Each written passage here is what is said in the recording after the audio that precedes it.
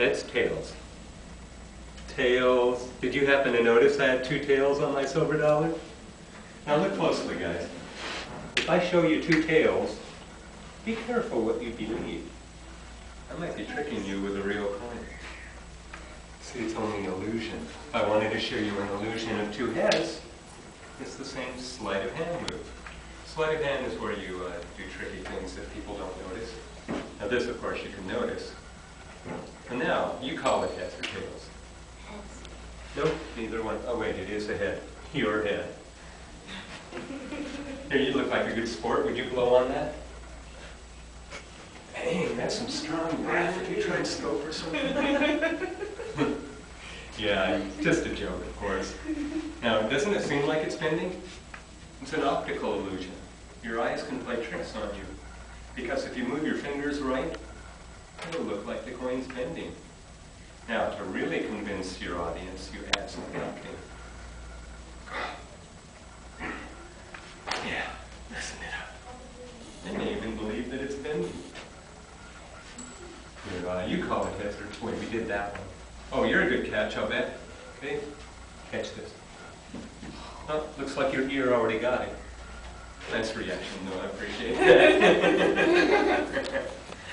Okay, I need a helper to come on up and help me with a penny trick. Nat, come on up. Thank you for your bravery. Okay, hold your hand up. I'm going to take this penny and touch Nat's hand 3 times. So when I count to 3, just grab the penny. I'll go slowly. We should get it. 1, 2, 3. Now you can do it. Hey, what'd you do with my penny? This is weird. I didn't know you knew magic too. I guess I did know. You didn't do that? Well, you know what? We're going to give away a secret. Blow in my hands. Must be a little change in the weather. Thank you for your great help. Matter of fact, you were such a good sport. Open your hands. Got to be a good sport hanging around me. Now I'll give you a way how to do this trick too. Everyone thinks it's in your fist. It's really in the other hand. It's quite simple, but they get a surprise, as you may have noticed.